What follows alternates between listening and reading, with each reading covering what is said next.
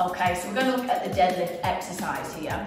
Quite a complex movement, excellent for working loads of different muscles. So we're going to be working the lower body, we're going to be working massively through the trunk, including the back muscles as well. We've got to think about keeping the shoulders stable, keeping the knees stable, and the body works together. There's a lot of variations of the deadlift, so this is just going to cover the basic deadlift, okay? If I do prescribe you a variation of the deadlift, that will be on a separate video, it'll have a different title, okay? So this is just the basic deadlift. I'm going to demonstrate with some hand weights. It can be done with a barbell, it can be done with hand weights, or it can be done without any when you're practicing the movement, but I'm just going to demonstrate today with some hand weights.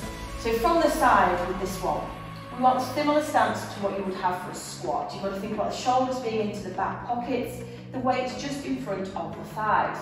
Now we are going to hinge back from the hips, but instead of lowering the hips, you begin to hinge lowering the trunk forward, keeping the back flat. That's the most important thing. You don't have to reach the floor, but as you reach the point where your spine is long, you're going to drive up through the hips, squeezing the glutes as you lift. So again, it's a small hinge back, and the trunk comes forward, the weight is staying nice and close to the legs, my back's nice and flat, and I've reached the peak of my movement, so I'm going to exhale and drive back up.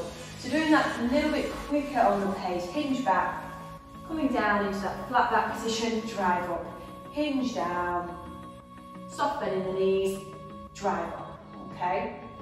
So from the front, just so you can see along the body, hinge from the hips, the chest hinges forward, the back's nice and flat, and then we drive to the top.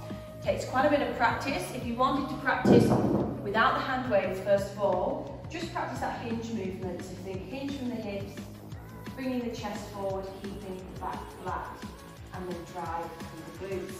So again, hinge, core engaged, back flat, shoulders stable, and drive. If you do want to practice the hinge first to get that movement of the hips going back with the chest and the trunk coming forward, give that practice.